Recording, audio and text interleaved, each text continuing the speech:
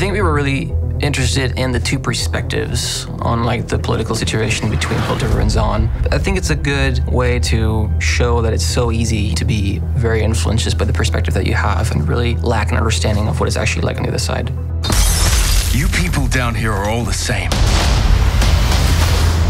think it was really important to us to show that there are merits and flaws to both sides. No one should come off as a stock villain. Everyone should feel as though the troubles that they're facing are complicated, and don't have easy answers or easy outs.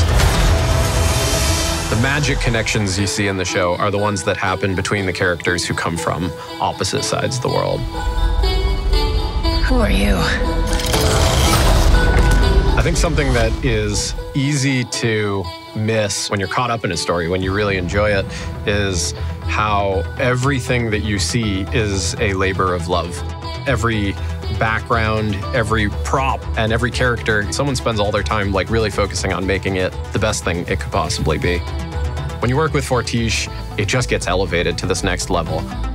We really wanted to lean into just the beauty of like this art that they're producing there every day. And it was a dream of like, we want this to exist. We want this animated series to exist that has this kind of animation quality where we can do the really nuanced kind of dramatic acting or these really deep kind of, character arcs and everything.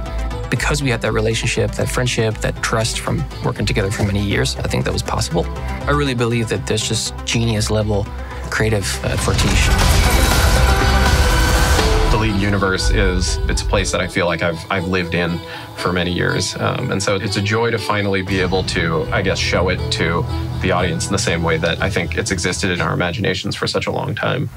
Here we go.